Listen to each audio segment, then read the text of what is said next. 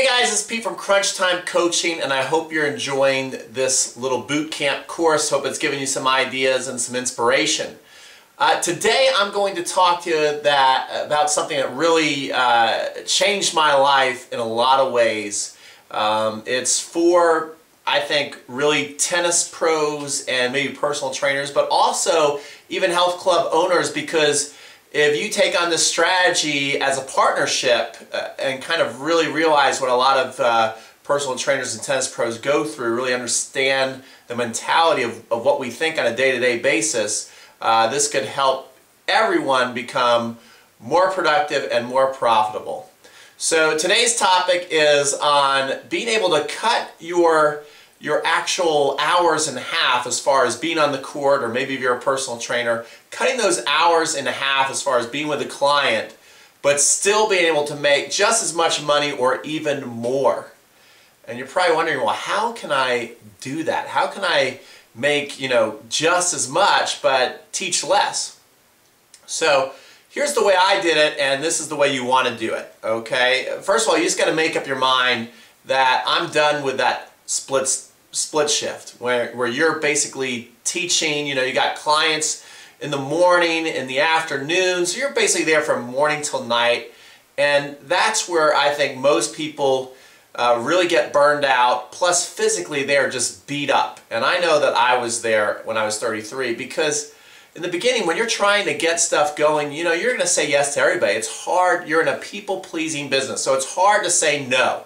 Somebody says, can I have a lesson at 7 in the morning? Oh, sure, I can do that. Can I have a lesson at 2 in the afternoon? Oh, no problem. Can I have a lesson at 8 at night? Yeah. And then all of a sudden you realize, man, I'm just teaching non-stop. I got so many hours on the court and my body feels beat up and I never get any time to myself. So what I decided to do was, no more split shifts. I was going to take one shift and that was it. Maybe from time to time I'll teach an hour here and there in the morning, but for the most part I try and make it, I took the lowest hanging fruit, which is the afternoon. So I basically start teaching either from 3 to 4 in the afternoon, maybe till 8 at night. Sometimes I'm done at 7 at night.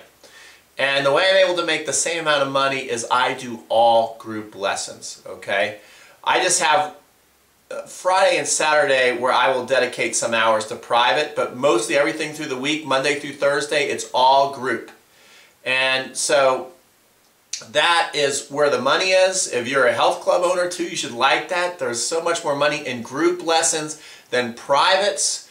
A lot of times you just take privates because you want to fill up your book and you feel like you're busy, but if you just concentrate those hours and you can run a nice big group class consistently, you go from making, whether you're making anywhere from $40 to $70 an hour to, $90 to $200 an hour. And it is much better for you, it's much better for the club, and it enables you to really give the best to your clients.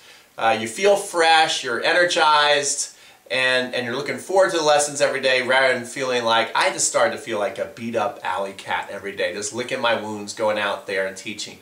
So how do you do this? Besides, the main thing to me is you just got to change that mindset. You got to learn how to say no for a little while and clear out whatever privates you had in the morning, or if you want to do morning, then take off in the afternoon.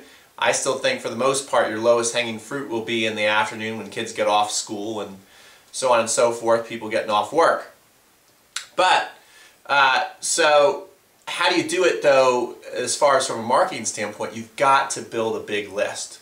And that's why I love so much about the lead pages, is that when you really start to build up that list, you get more and more names, more and more people opting in your list, then you can start those groups. So it's kind of like, making a transition in your life, maybe when you were learning how to become a better player, getting in better shape. Maybe in the beginning you went down a little bit because you were trying a new strategy, but in the end, you look 6 months, a year down the road, you're going to find that you're busier than you've ever been, you're happier than you've ever been. So you want to be, again, using these lead pages to build a list. You come up, this is my formula for building a group class as fast as possible. That is, number one, I think of a great offer. Most of the time that great offer is going to be free. Right now, You know, you may or may not be watching this at the same time of year, but right now we're getting ready to head into summer. So I've offered a free 2 days of summer camp. We already have about 70 people signed up for this free summer camp.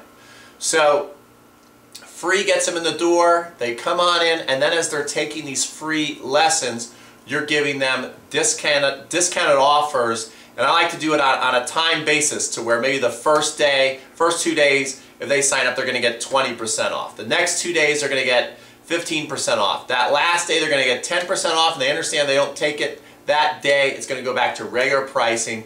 You're going to find you get most of those sign-ups within those 3 days, and then the people who are just not price motivated and didn't have the time, they'll sign up later. But that is how you do it.